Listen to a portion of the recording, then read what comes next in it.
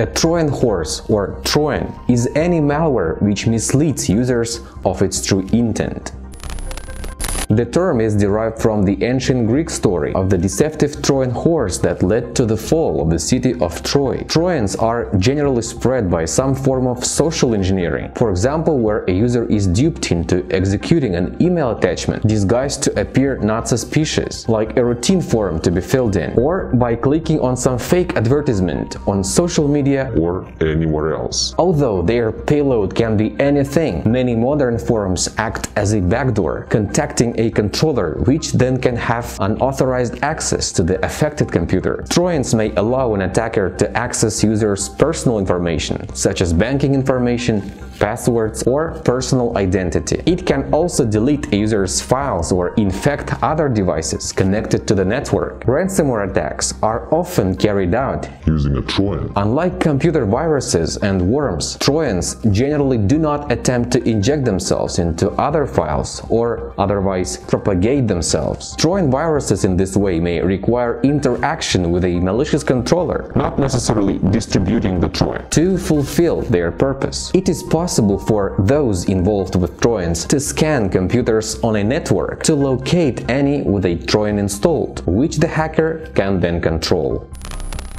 Some Trojans take advantage of a security flaw in older versions of Internet Explorer and Google Chrome to use the host computer as an anonymizer proxy to effectively hide internet usage, enabling the controller to use the internet for illegal purposes, while all potentially incriminating evidence indicates the infected computer or its IP address.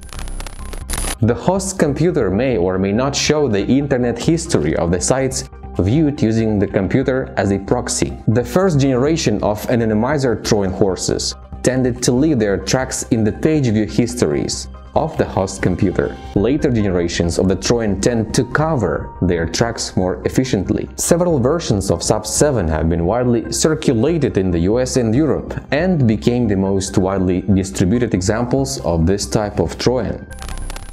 In German-speaking countries, spyware used or made by the government is sometimes called govware. Govware is typically a Trojan software used to intercept communications from the target computer. Some countries like Switzerland and Germany have a legal framework governing the use of such software. Examples of govware Trojans include the Swiss Mini Panzer and Mega Panzer, and the German state Trojan nicknamed R2D2. German govware works by exploiting security gaps unknown to the general public and accessing smartphone data before it becomes encrypted via other applications. Due to the popularity of botnets among hackers and the availability of advertising services that permit authors to violate their users' privacy, Trojans are becoming more common. Trojans have a relationship with worms as they spread with the help given by worms and travel across the internet with them.